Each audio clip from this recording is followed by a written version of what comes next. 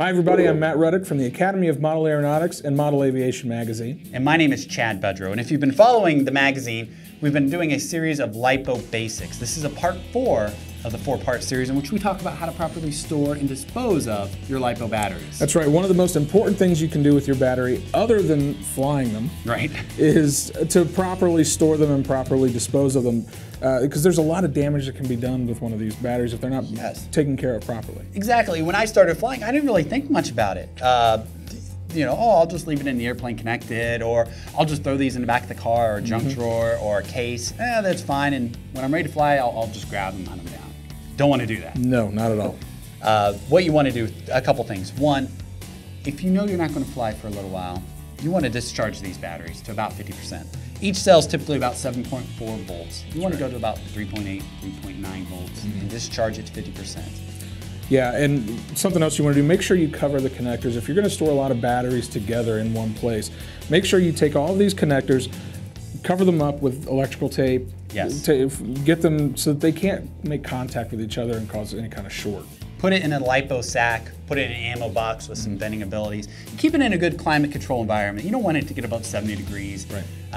So wherever you can find a nice, cool place, just stop the habit of keeping these fully charged and stored in a junk drawer, stored in the back of your car. And you're really going to help extend the life of your battery by doing those practices. If you don't do those practices, or even if the battery just gets old, this will happen. Eventually it will become puffed. And this is pretty mild compared to some of the other batteries we've seen. Yep, that's right.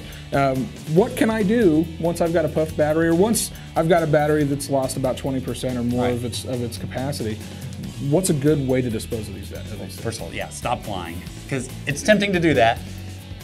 And I know batteries aren't cheap, but it's not worth the risk. Right. There's a great site we recommend, or a great organization called Call to Recycle. That's right. If you go to their website, they list quite a few locations where you can drop these off, including Best Buy, a lot of major retailers. What you want to do is, just like when you store them, you want to wrap the connectors just so nothing shorts, so they don't engage with other batteries. Ideally, kind of individually bag them, take it to a Best Buy or take it to a Call to Recycle center, drop it off, no questions asked. That's right, and it's really as simple as that. There's no cost involved in it.